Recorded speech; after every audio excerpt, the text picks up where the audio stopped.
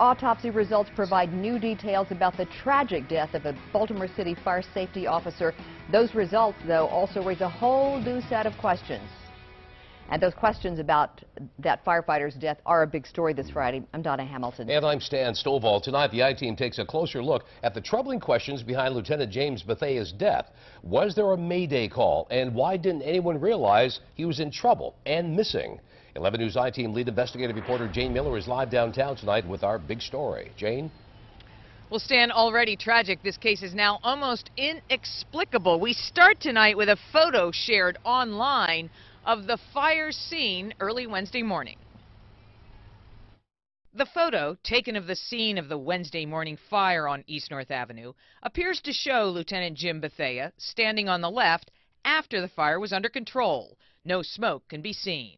But Bethea's body was found in the basement of the house next to the one that had burned, and his cause of death most unexpected. I've been contacted from the medical examiner and received a preliminary cause of death. It is smoke inhalation. When and why Bethea went into the house is unknown, fire officials say. It appears he fell through the floor. The only visible injuries were to his face. It's not known if he tried to get out of the house. There was no Mayday call. And while all personnel at the fire scene had a radio, Bethea's was no help. We didn't receive any verbal response from his radio. No verbal response.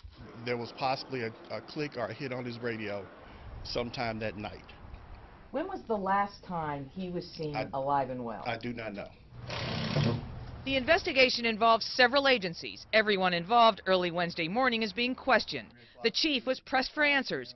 How could Bethea have been unaccounted for more than 3 hours after the scene was cleared? Is there a possibility that the scene was cleared too quickly? I do not know. I can't confirm, or that's the reason why there's ongoing investigations, ladies and gentlemen.